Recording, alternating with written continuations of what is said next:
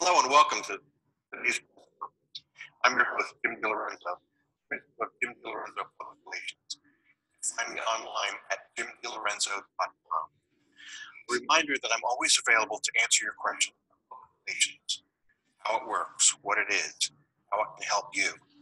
Please feel free to email me at jim@jhdenterprises.com. Contact me through LinkedIn or on Twitter, where my handle is @jhd16. In my public relations career, I've had the good fortune to meet many interesting people: athletes, entrepreneurs, reporters, coaches, authors, executives, editors, entertainers, and innovators. Sometimes they're all those things. My guest today is Dr. Barbara Freilinger, a professor of health and exercise science, as well as a network marketing professional. She is also a published author, international presenter, and an MLM six-figure earner. First met you, Barbara, on this set a few weeks back. Yes. And at that time we were discussing CBD products and how they are changing personal care. I'm fascinated by your career path. And we've talked a little about this before, but from being a student athlete, college professor, through today. What drove you to become an entrepreneur? Well, my parents actually own a farm in South Jersey, so I grew up watching entrepreneurship, and it was never something that I envisioned for myself, actually, because it's a struggle when you're a small business owner. You never get to leave. You are the system. You know, we didn't do vacations because everything was, you have to stay on the farm. Right. And so when I was going through school, I decided that I wanted to have a career that gave me a lot of freedom in my time, but I also felt like I really wanted to educate. So when I went into college, I originally thought I really love science because I had a really great science teacher in high school. And so I decided to major in biology, and I thought, okay, biology education, maybe I'll go into teaching science after that. Sure. So once I got to my senior year, I realized I did not want to really teach at the primary or secondary levels. And I thought, I'm not ready and I would like to do something different. I want to stay teaching, but I'm just not sure exactly what. So I decided to get a master's degree. I stayed at my alma mater, the College of New Jersey, and I stayed there and I went into the health sciences. And I really enjoyed it. I loved the health sciences.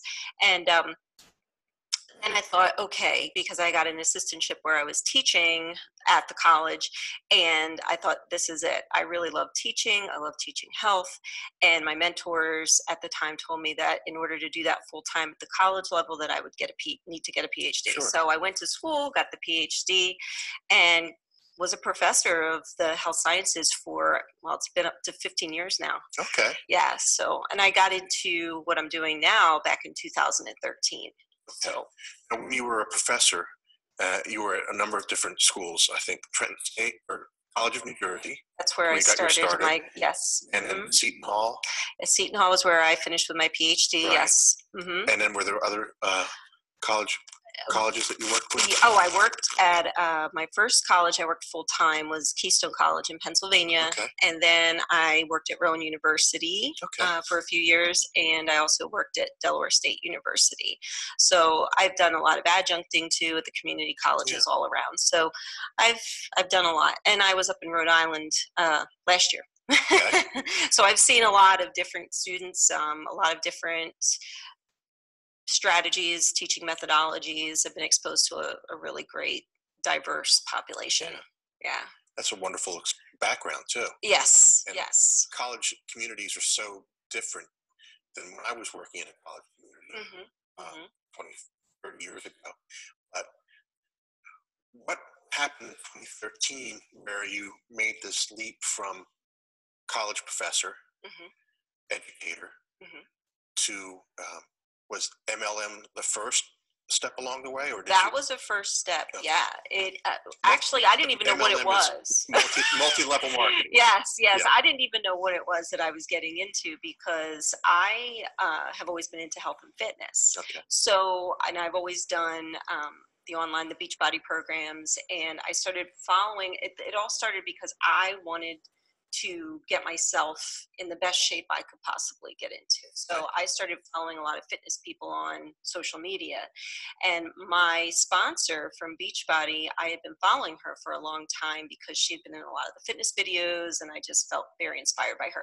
So we ended up talking on Instagram one day, and she thought that I already was part of the company and that I was a coach. And I said, no, I'm not. And we had a conversation, and I just I was a little bit starstruck, I guess, because I'd followed her for a long time and she wanted me to come on her team. And I thought, absolutely. So I didn't really even know the ins and outs of the business side of it. All I knew was that I had played team sports my whole life. I knew that I wanted to be a part of something. It was something that was bringing me joy outside of my job. And I didn't do it originally for monetary purposes. Right. But when I saw the potential, once I started doing it, of how, in the first couple of weeks I made $500. There was one week I made $300 in 1 week, and I thought, that's my car payment. Right. And it was just because I was helping people online get healthy, and I was just talking to them about what I was doing, and kind of just putting out my own health and fitness journey. So it was inspiring people. So I built this business then part-time over the next, I was with them for 4 years total, but over the next 2 years, I was just doing it part-time while I was working full-time, teaching, and it was great. And then I had matched my income in 2015. I matched my income doing that part-time. Yeah. So I just thought, wow, what happened? What's going to happen if I go and do this full time? Right. So that's what I did. I just decided to jump all in with my business, and I did that full time for 2 years. Got the itch to kind of go back into the classroom a little bit. So I did teach, and then I decided to, this opportunity with Viseo came along, and I couldn't pass it up. So I wanted to work with my sponsor. Again, it's sort of any time in life, you have something that comes to you that you feel is going to be the next step to help you grow and move forward. Sure. And that's really what I love. I love constantly growing and evolving and pushing myself to higher limits. So when I saw this opportunity, I thought, I'm going to go for this and see, because it just felt like a next natural step. And has it been entrepreneurs and solo entrepreneurs and business people have their peaks and valleys? Yes. But it seems like the early stages, things were progressing quite nicely. Yes. And has that continued to be the case for you, or have you found challenges along the way that make you say, okay, I have to up my game? Absolutely. Yeah. Absolutely. It is not just a smooth ride whatsoever. Yes, when I started with my first company, they were an established company, and I kind of came in year 7, and that's at the tail end of the momentum of the opportunity. I didn't know this until later on, but and my business kind of leveled out right at that point where I decided to leave my job, because I was thinking I would catapult to the next level. So they made a couple changes company-wise in terms of the compensation and how they were delivering product and that kind of thing. And that did affect the volume for a lot of the leaders. So a lot of leaders were leaving the company because of that. My particular issue was that I wanted to attract people who really wanted to do what I was doing, build a business and duplicate and stay and have that vision and really see what this can do long term for your financial future. And I was not getting that retention. Okay. So it was a constant rebuild over and over and over again, which a lot of people do experience in MLM. And I couldn't figure out what I was doing, my business was just staying right here. So that's when I came across my sponsor now in Viseo, Rick Gutman, and I was watching him on social media, and he was talking all about that and how, in order to attract business-minded people into your organization, if you really want your business to work and you really want it to take off, you have to lead with financial education. And for me, I have a PhD. I've gone through schooling. Like I said, my parents owned a business. I did not know a lot. They just don't teach financial education the way that you have to learn it as an entrepreneur to really run a business. So they just don't teach it. And so I have gotten to work with him one-on-one and also as part of our team for free. He brings us everything that he has learned in his 20 years of business, plus with real estate, network marketing, and he worked with Robert Kiyosaki, the author of the Rich Dad, Poor Dad series. He worked with him for 5 years, and he was mentored by him. So we get all of that education, that financial education, that mindset of the entrepreneur given to us for free with this organization that I'm in. And it's the only school in multi-level marketing right now that's out there. And our team has a 70 to 94% retention rate weekly because of it. Now, when you say the retention rate, that's keeping people in your network, keeping people in your program. Yes, keeping people active on the products, and they are engaging and duplicating. So I bring 2 people into the business and then show them how to bring 2 people into the business. So now I've just duplicated my efforts 6 times. Okay. So if everybody works 1 hour, it's like I've worked 6 hours, right? The organization has worked 6 hours. So imagine, Metcalfe's law, say that duplicates, and all of those people end up just bringing in 1 person per month. After 9 months, you could have over 500 people in your organization. Right. Now think about if all of them work an hour a day. But the problem is a lot of people don't get to the point where they stay in the business for 9 months. I gotcha. That's the key, the retention. Right. So that's why people keep building over and over in MLM. And normally the retention rate in the industry overall is 2 to 10%. But like I said, he's leading with this financial education in our school, and it's attracting a different kind of person who wants to build a business and wants to stay, and they understand that it takes time. Right. So that's what I needed. I did not want to keep rebuilding the same business again. Sure. It's tiring. I'd like to continue with our discussion. We're going to take a quick commercial break, but we'll be right back after these messages with Dr. Barbara Freilinger.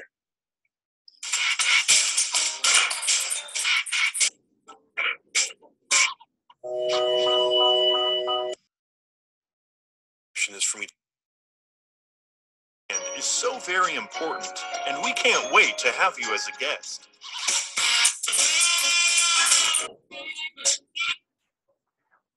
Press conference on RVN TV. I'm your host, Jim DeLorenzo, and my guest today is Dr. Barbara Freilinger, and we've been talking about her career path to being an entrepreneur in the MLM space. And I think that's the natural progression is for me to ask about your current project. You're current working with a company called Viseo. Yes. You represent a company called Viseo. Can you tell me a little bit more about, you mentioned your mentor, the person who brought you into this program. Can you tell me more about what Viseo offers and what you're doing with Viseo? Well, Viseo is a nutraceuticals company, so we do supplementation, and we currently have 10 different products, one of which is the CBD product that is all the rage right now. Right. And we talked about it a couple weeks ago. So, but we have something for every category of wellness. So, and they're each in their own billion-dollar category, so they don't cannibalize each other. And we just get to serve a lot more people. So that's the company. And it is in its 3rd year right now, which is very good because we're pre-momentum phase. Because if you are part of a network marketing company, you want to be in a legacy company, which means a company that will grow to be something that will be around for a while, but also can produce up to $1 billion in sales per year. Okay. You want to be in the starting stages of something like that. So, and start building your team before it hits that momentum phase, right? So that really appealed to me because I got in later in the other company and didn't really realize have the it. full benefits of that. Right. I didn't really catch that wave. So that was another thing that was very intriguing to me, was what's going to happen if I do get into a company and I bring my work ethic and I bring, all of this financial education to my network this time, rather than leading with a product. Right. And I've attracted a totally different kind of person into my business this time. They're more business minded. And it's just been phenomenal because my retention rate is good. Almost everybody that I have brought into the business is still currently active, and they're working and they're learning and they're engaging in the business school, because so many people come into this and they do not have the mentorship or the education to really understand what they're getting into. They can't explain how the business works. Right. You have to be able to explain how it works. I was relating to you an experience with somebody who's fairly well known in the Philadelphia market, and brought me in to discuss an opportunity, and he presented it so poorly that it totally turned me off. And I kind of regret that now, because I'm sure it probably worked out for him, but it wasn't right for me at that point. Right. And that has to be a continuing concern for people like you, making sure that. Now, I've noticed since we met a couple weeks ago, I've noticed you have a number of videos, you have a number of opportunities to connect with you, to hear your story, to hear your ideas and your thoughts through social media. Yes. You have a very active Facebook page, a very active Instagram page, LinkedIn as well. Yes. And not so much on Twitter. We can talk about that at another time. But you have a lot of social media followers. You have a lot of content that you're putting on social media. Yes. To describe what you're doing, how you're doing it. Right. How has that shaped the growth of your business? Phenomenally. That is how you really grow a business is relationships. And when people feel that they can connect with you by you providing value in the content that you're putting out there on social media, that's when you connect. And when that happens, I just really enjoy reaching out to people who have maybe been affected by a post that I made about something. It could be anything in my day, or it could be something to do with my life, my career, with financial education. I try to bring everything that I'm learning to my audience. Right. So that way it's free content. And I'm not saying I'm an expert. I'm just saying, hey, look, this is what I've learned. And usually I will have people who are intrigued by that, and it starts a conversation, and then I can ask them about them. Right. And that's really what this is. If you start to just go and talk about everything with you and what you're doing, and you don't ask people about them and really listen to see if there's a way that you can help, then it's not going to work.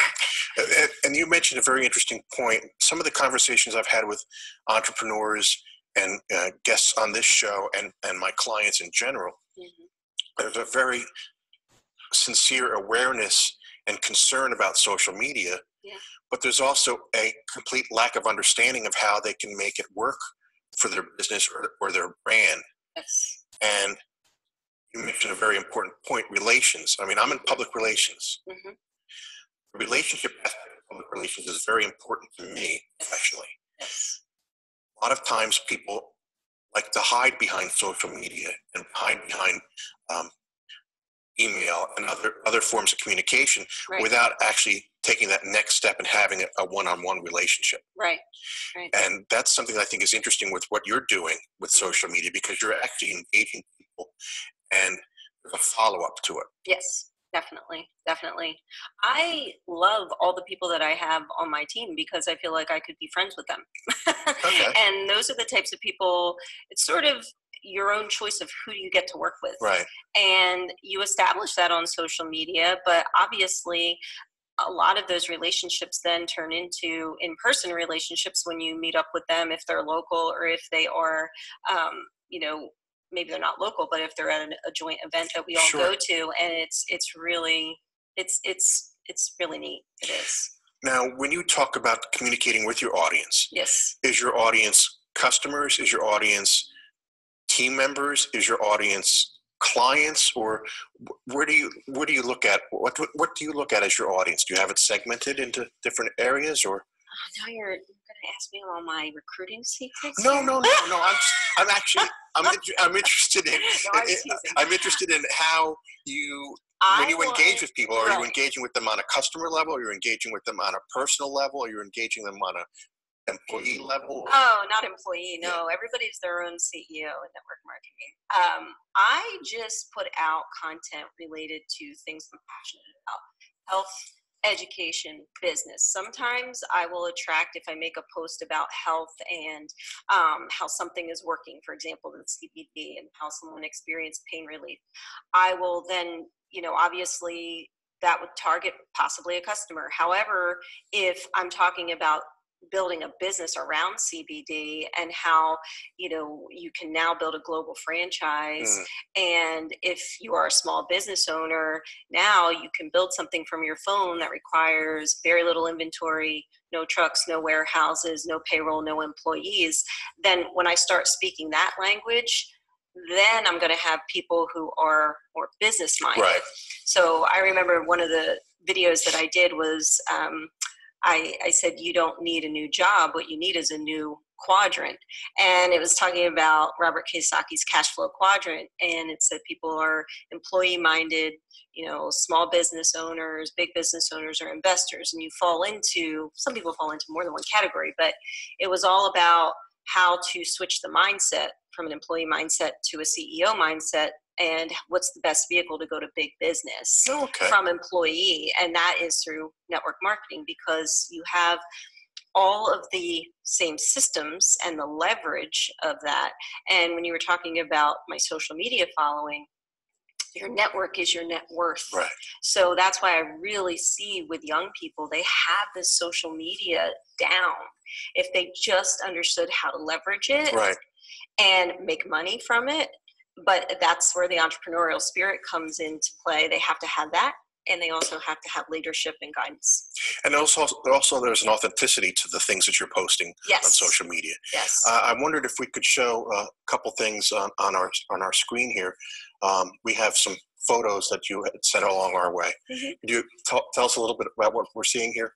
Well, on the right, I'm talking about the CBD product and the cream, and I was talking about the advantages of it and how it's purely liposomal, meaning you can get up to 100% absorption, and how it's the only U.S. patented CBD product with liposome technology on the market. And I was talking all about that. And then on the left, I was talking about our business school, and I was talking about, that's one of my team members right there with me. And I was just talking about the things that we learn and how we build on 7 pillars of strength. In that business school, we're taught mental, physical, emotional, spiritual, financial, time strength, and and social media strength. So every time we're taught in that private Facebook group by our mentor, Rick Gutman, we get taught by him live 3 nights a week, and he always teaches on a different pillar. And it feeds people. It feeds people emotionally. It feeds people mentally. You gain knowledge.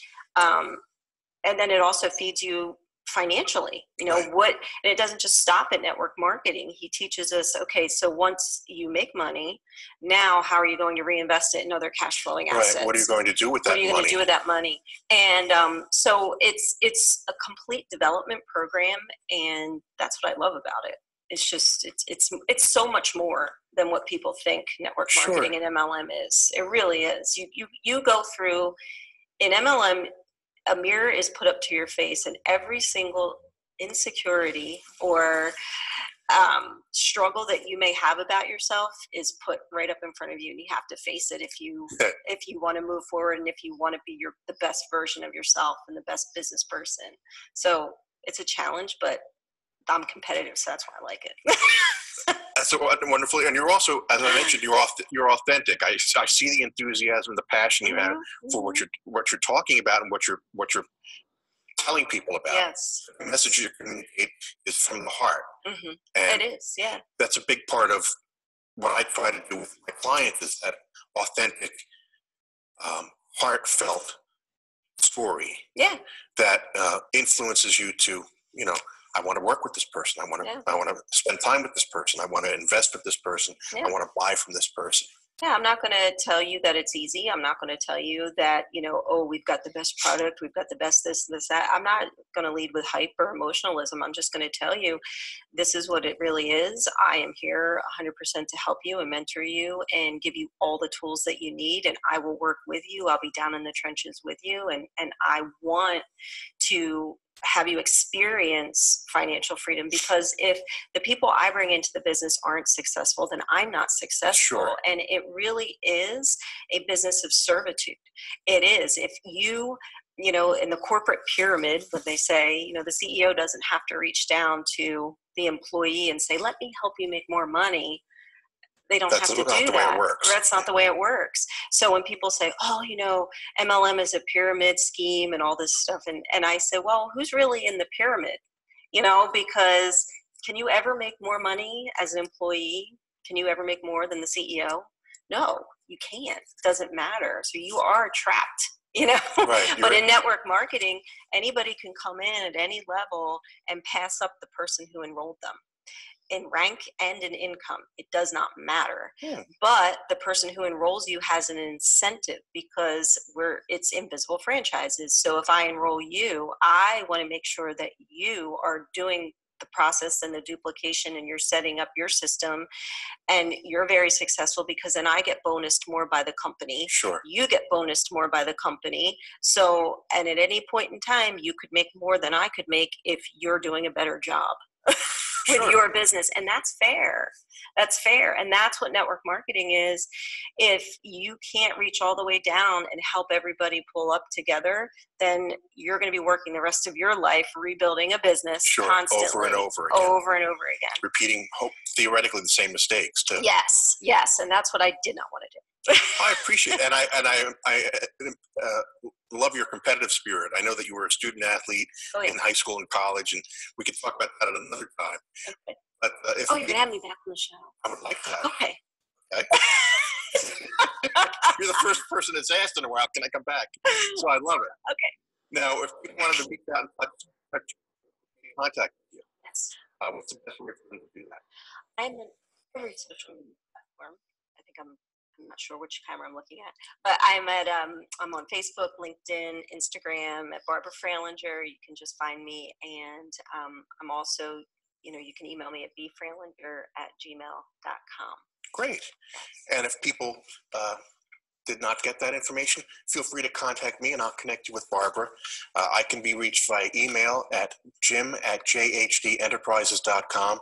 I'm also on Twitter at jhd16, Facebook, LinkedIn, and I have Instagram out there somewhere. I'm not as active as I should be on Instagram. I want to thank you again, Barbara, for being my guest today, and we will have you back. I will have you back. And I want to remind our viewers that I look forward to hearing your story. Feel free to give me a call at 215-266-5943 and let me know what your story is, and hopefully we'll have you on the show. Remember that everyone has a story, but not everyone knows how to tell it.